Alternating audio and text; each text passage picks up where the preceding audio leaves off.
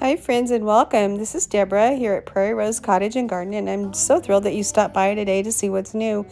Today we have a lot to cover, such as seeing a few thrifted items and how I styled them, to some fall decorating. So let's get started, shall we?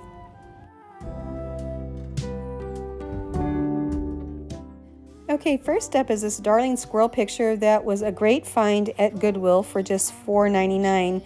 It's a good size, has very nice burlap matting, and also is signed by the artist. And after doing a bit of research, I found the exact one on eBay for $49.99. So I think that was a great score. What do you think? Next up is this well-loved and very old lantern that I found at a local thrift store for just $2. I love it because it's at least 100 years old and still has bits of the old original red paint showing through all the rusty patina. It's just so cute. Okay friends, now we're going to take a look at how I incorporated the two thrifted items that I just showed you into my fall decor in the living room here at the cottage.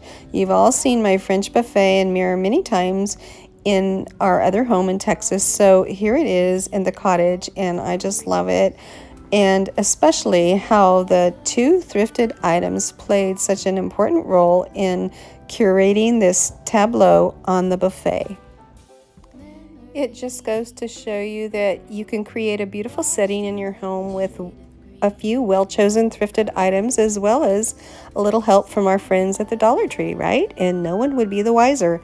The fall banner was made using Dollar Tree burlap leaves that I added stenciled fabric pieces to. The stencil was from Dollar Tree, as well as the two autumn leaf garlands that I added to the Hobby Lobby greenery garland at the top of the mirror.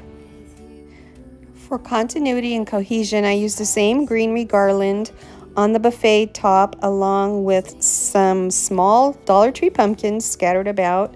I also gathered up some brown maple leaves from my yard to tuck in here and there, and plus I used some fall colored leaves from a thrifted pick that I cut apart to add just small touches of color here and there. The small corn cobs that you're seeing there on the front of the buffet are also from Dollar Tree. The pine cones were thrifted, as well as the angel statue several years ago. The large off-white pumpkin on the right was made by yours truly a few days ago.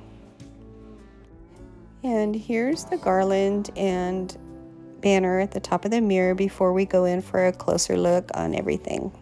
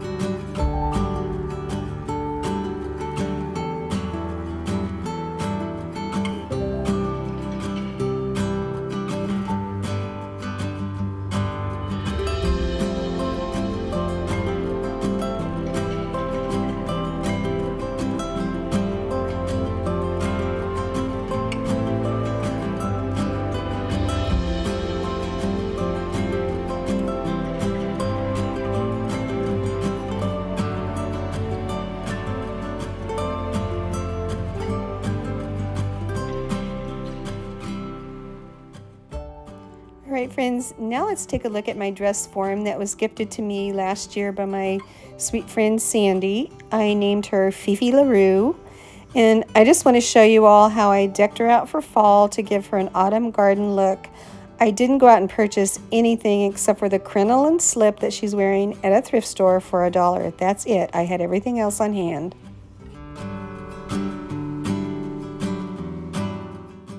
And of course, you all know that I'm a little extra and I never leave well enough alone, so I added my antique mustard colored silk parasol to Fifi to give her the finished look.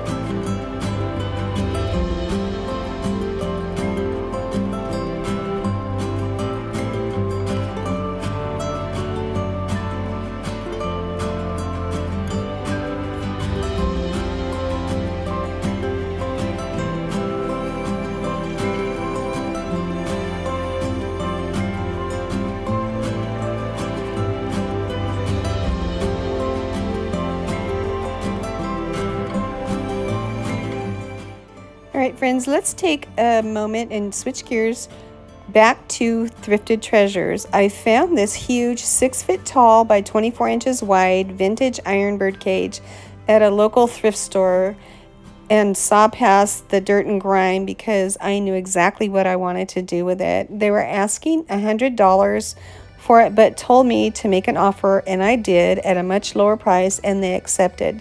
So it came home with me, got a good scrubbing and a new paint job. Then of course the first thing I added was my vintage chandelier and then some well-appointed French touches to complete it. What do you all think?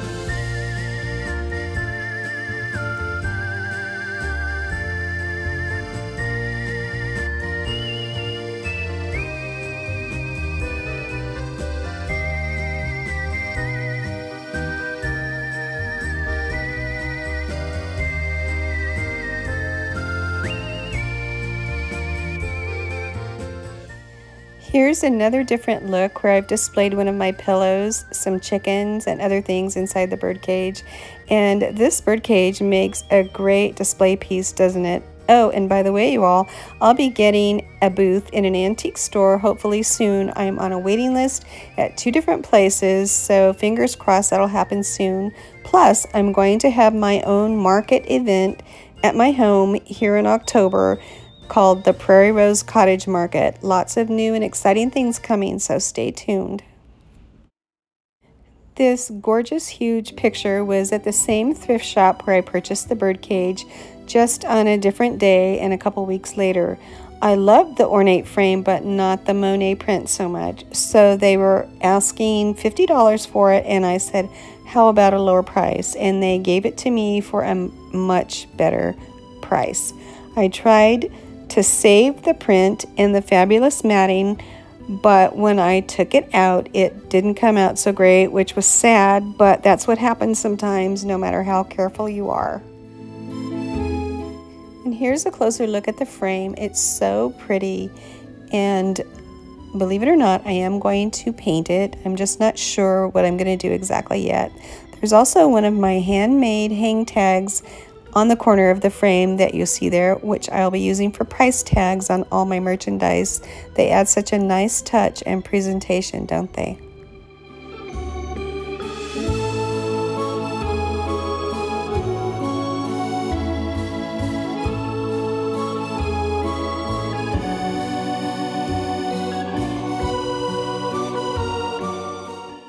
what I'm showing you here is one of my handmade topiaries in a custom pot that I also did, which I will have in my line of merchandise for sale. I also created a coordinating hang tag for it that you're seeing there on it, and I just love how they look together.